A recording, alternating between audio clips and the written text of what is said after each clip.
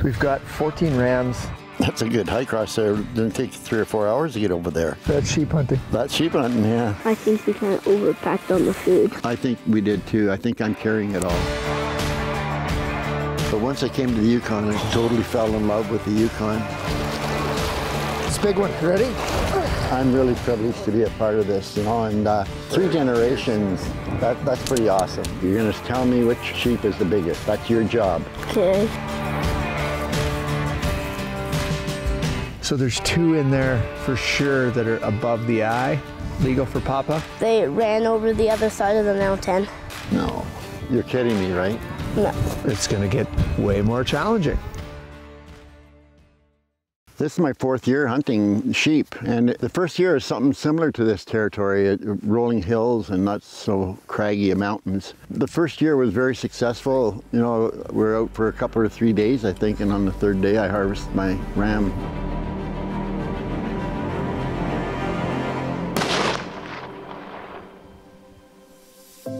Oh, buddy, so proud of you. That was incredible. That was unbelievable. It's my father's first ram. Your first hunt, right? And I've hunted a lot of deer and moose over the years, but it was my first sheep hunt. It was amazing. I truly enjoyed it. And you know when you watch these guys on TV and you just say, oh yeah, it is like, oh yeah. The next sheep hunt was that amazing shot that I took when he was running away from me. And the joke was that I'm really not a sharpshooter, but let's face it, I really am. I gave Greg a hard time on that one. You hit him, Dad. You hit him. Good shot. That was an amazing feeling. You know, I'm so grateful to have had that happen the way it did. Come on. Oh my God. That did not just happen.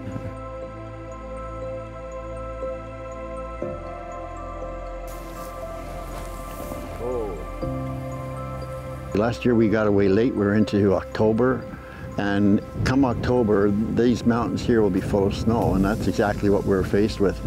We ran into a situation where we were in the snow and snowstorm, and we weren't successful.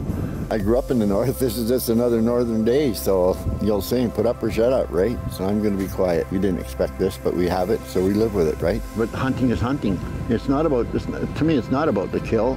We were hunting. We had an awesome hunt. I get to spend time with my son again in the mountains. Now here we are, hunt 4 in my history. And who do I get to hunt with but my grandson? Get back here.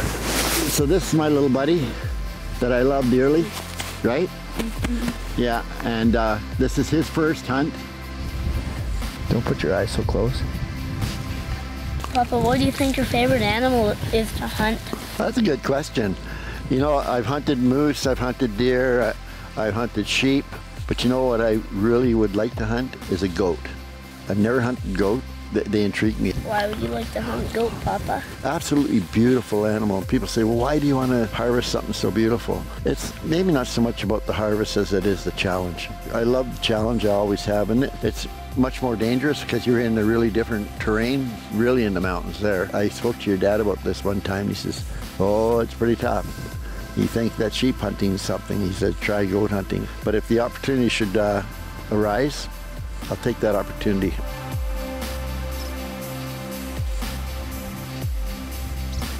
Is your pack tight, good to go? A lot of buckles. Let's do this. Ready, Blue? Kolter is a typical Greg. He's like a gazelle or an antelope or a mountain goat in these mountains, and he's really good in the terrain. He's a strong little guy, and that's why he got the opportunity to come, because he's proven himself already. He's gone and he's never complained. He's worked hard. He's climbed the mountains with us. So I'm so happy to be with him. Should we wait for Papa?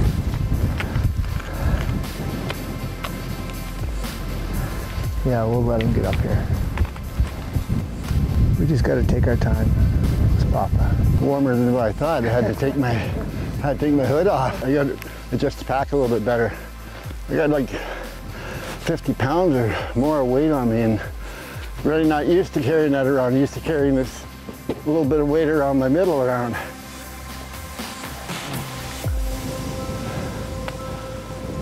This hunt is particularly special, I think, to all of us. We've talked about this for a lot of years. So to get my son Kolter out on his first big game hunt is pretty great at 7 years old. It's not every day that that gets to happen. No, and I'm really privileged to be a part of this, you know, and 3 generations, that's pretty awesome. There's definitely something in there. What a beautiful spot though, eh? Wow. Yeah, it is great. You see for miles in all directions here. Wow. We got good weather, we got good company, we got lots of food. I think we kind of overpacked on the food. I think we did too. I think I'm carrying it all. I think this is likely the heaviest pack I've ever carried. I've carried 35 pounds, I think, in the past, 35, 40. This is 50, maybe a little bit better. How much weight do you have in your bag? Probably 15 pounds. 15 pounds? Well, I shouldn't be complaining. So 15 for a guy your size is pretty heavy. You think you can carry me? Well, let you put that bag down and you carry me. It sounds like a plan, Stan. You know what time it is, Kolter? I'm guessing 12. Nap time. You lay back and have a little nap.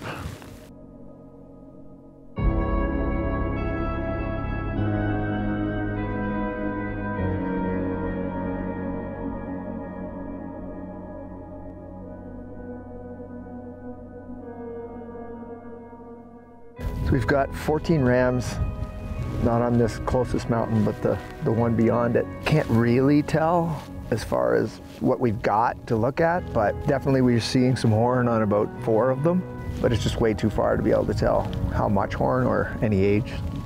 That's a good hike across there. Didn't it take 3 or 4 hours to get over there? How far over there? Oh, 4 kilometers. Or 2 kilometers uphill. That's sheep hunting. That's sheep hunting, yeah. Oh. How many are you counting? Yeah, 10 or 11 for sure. I got 11. So there's 3 that we're missing somewhere. They could be laying down likely in that brush. What do you say we grab our bags and start moving down into this drainage? Yeah, I think it's time we did something. We got to get, it's a long hike over there, so we might as well get moving. We want to keep them in sight as long as we possibly can. You tired of sitting here, buddy? Yeah. 6 hours is enough for you? Mm-hmm. You good to go? I'm ready to roll. Yeah. Okay, we're gonna drop down into the drainage, and it's gonna be a bit of a hike, and make a decision whether we leave our packs there or continue on up the mountain with them. Okay, get going. But once I came to the Yukon, I totally fell in love with the Yukon. It's so beautiful. I mean, you think about this, and I've said this one other time. You might be the first person that ever walked on this mountain. You never know, because a lot of these mountains people have never came across. When you're walking along, you think about that. You might have been the first person ever here. There's so much to do, eh? You can go fishing any day you want. You can go hunting. You can climb mountains. You can kayak. You can canoe. It's all here. It's a dream to be here, to be able to do this stuff. Let's find a nice place to sit for Papa so he can rest.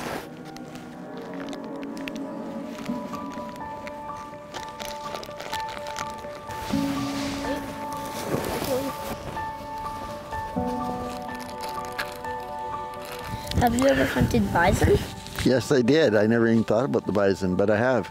And let me tell you, I don't know if I ever want to do that again. It was tough.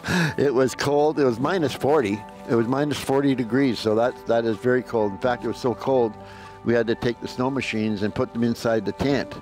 Heat the tent up so that it would heat the snow machines up so they'd start. I rolled off the snow machine a few times, went down the mountain doing 90 and did a few flips in the air and bounced, and I survived. I bounced pretty good for an old guy.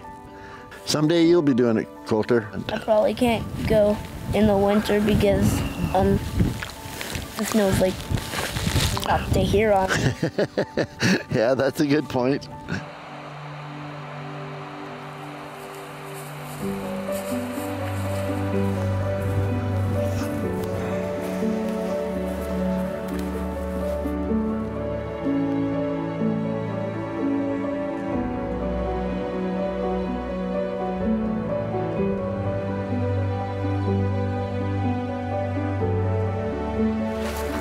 Have a seat. So there's your rams.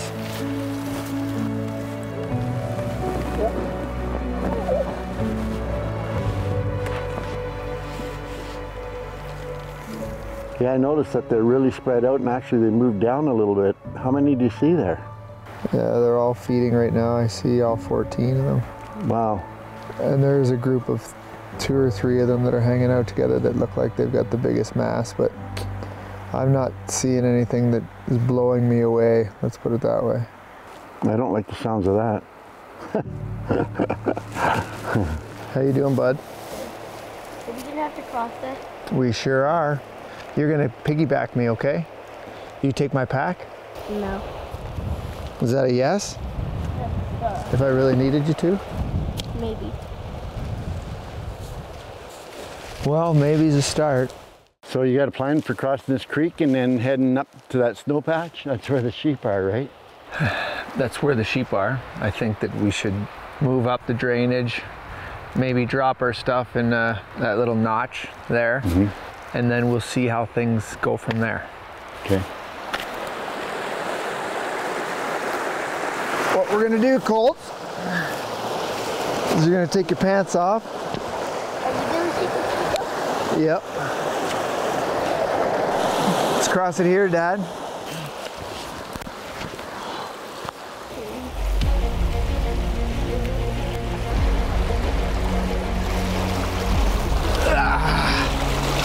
That's a lot of weight on that foot. Over to this rock, this big one. Ready? Can I just like jump this now? Yeah, go ahead. So this one? Let's go up this way.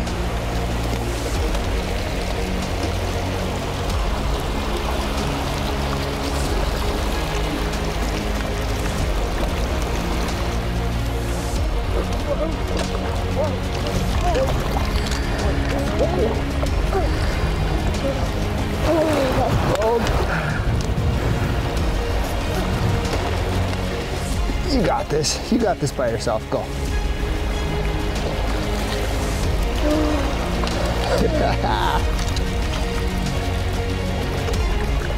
Okay, go. You got it.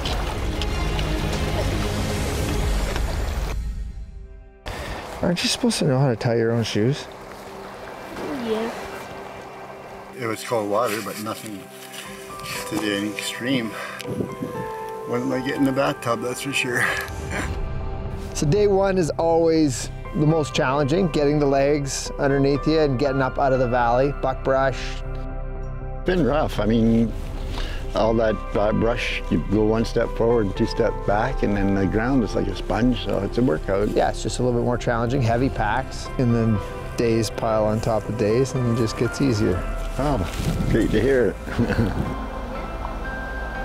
Well, that's why we're gonna camp right here. We've got rams up the valley. We don't want to get any closer than we are right now. We know that we don't have time to get them this evening. Right. So, and I haven't even 100% validated what's there. Right. I know that there's a few rams that are close. I don't know how good they are. Kolter and I are gonna go up there on the ridge and see if we can't see them a little bit better tonight. Take this over there. Put Colt. It's okay. Go grab the other big pole. Now it goes like that. Grab that corner. Here. Oh, that's fine.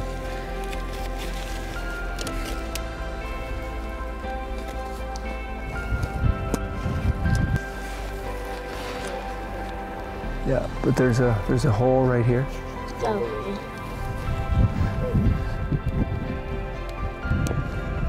I'm depending on you to come back with a good word. We're close enough now that another day we should be on them. You're gonna tell me which sheep is the biggest. That's your job. Okay. Make sure you. Okay.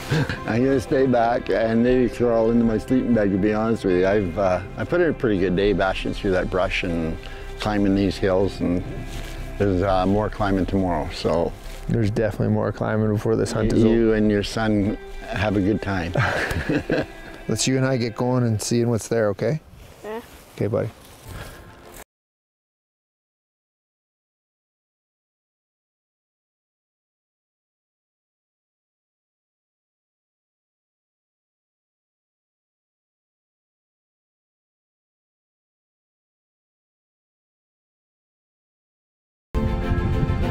see them. See the snowpack? The one for us, one on the left? They're right underneath. You might be able to see right, if you look just above these bushes here, you might be able to see them.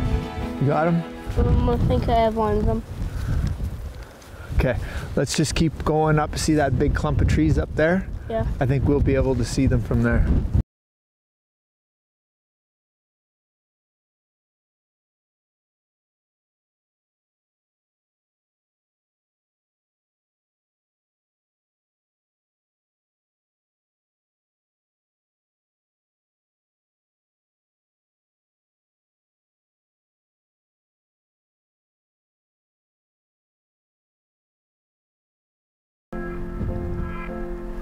So that's 8, 9, 10, 11.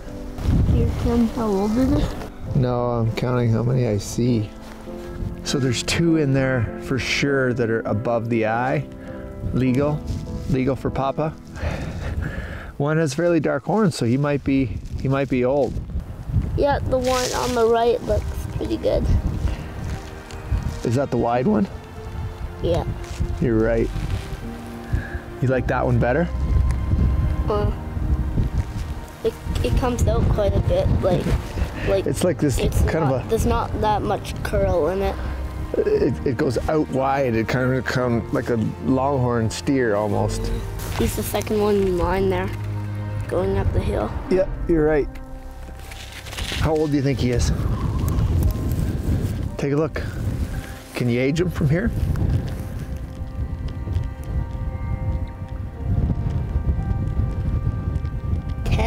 You think he's 10? Yeah. You think he's 10? 10 or 9. 9 or 10? Mm-hmm. You know, as I sit here and watch these sheep and can only hope that tomorrow my dad can get up here and get into a position where we can make something happen. And I know that he's been talking about goat hunting, the steepness of goat country with the objective dangers of rocks and potentially falling and hurting yourself are just much higher than say where I've been hunting sheep in the last little while with him.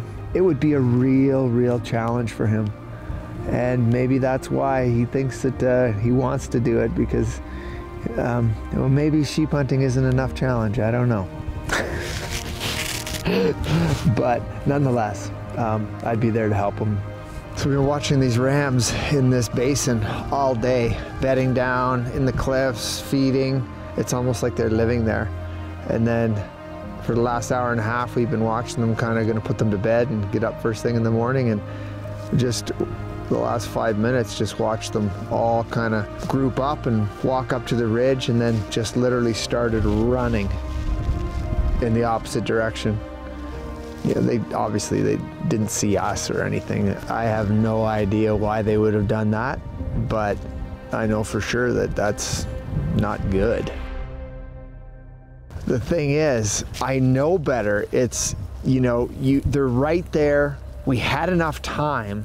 We could have got my dad in a position tonight, and we chose not to do it the next day. And it was absolutely the wrong move. I knew in my gut that it wasn't a good idea. Now it's gonna get way more challenging.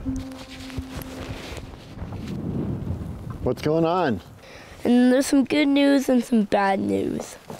Good news and bad news. Let's start with the good news. The good news is there's 3 illegal rams, but I think something spooked them and they ran over the other side of the mountain. No. Mm-hmm. No, you're not. You're kidding me, right? No. Oh, that is bad news. Mm-hmm. The way they just busted out of there? Yeah, like full on run.